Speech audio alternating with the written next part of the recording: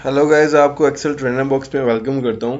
आज की इस वीडियो में एवरेज फंक्शंस के डिफरेंट मेथड्स को डिस्कस करेंगे। सबसे पहला मेथड है कि हम हेडर में ऑटोसम के फंक्शन में जाकर एवरेज के फंक्शन को यूज करेंगे। फॉर एग्जांपल, इस टेबल के अंदर मैंने D7 में एवरेज को कैलकुलेट करना है, तो उसके लिए मैं अपने कर्सर को D7 में लेके आऊंगा। उसके बाद ऑटोसम के फंक्शन में जाकर एवरेज को सिलेक्ट कर लूंगा। जैसे ही मैं एवरेज पे क्लिक करूंगा, आप ये देखेंगे कि D7 में एवरेज का फॉर्मूला विद रेंज आ गया है। उसके बाद सिर्फ मैंने एंटर प्रेस करना है, तो D7 के अंदर D3 से D6 के अंदर जितनी वैल्यूज हैं उसकी एवरेज कैलकुलेट हो जाएगी। एवरेज कैलकुलेट करने का दूसरा मेथड ये है कि एवरेज फॉर्मूले के जरिए हम वैल्यूज की एवरेज को कैलकुलेट करेंगे। फॉर एग्जांपल, इस टेबल के अंदर मौजूद वैल्यूज को मैं एवरेज करना चाह रहा हूँ, तो G7 के अंदर मैं एवरेज फॉर्मूला यूज करूंगा, इक्वल एवरेज ब्रैकेट। उसके बाद मैं G3 से